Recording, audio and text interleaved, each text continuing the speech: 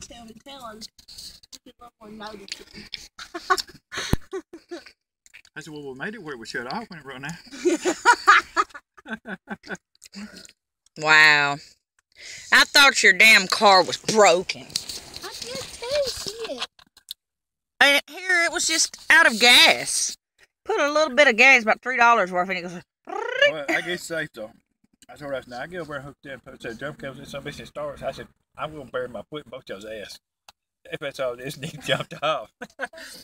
I just got lucky, didn't he jump off? Nothing wrong with the battery.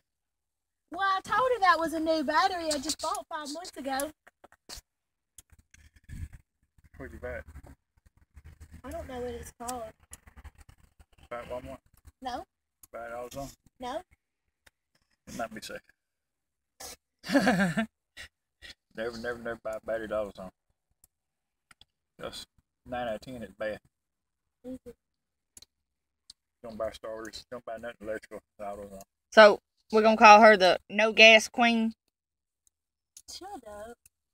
Wow. Did nobody ask you? And you walked to the store because you don't know how to put gas in your car. I thought it was broken. Broken because you didn't put gas in it. Hey. That shit should go a little further. And how long you live by yourself now? Since I was 19. I told you.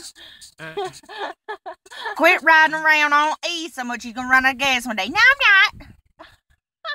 Well, she quit. She did like she's told. She quit riding around on E. She started riding around under E.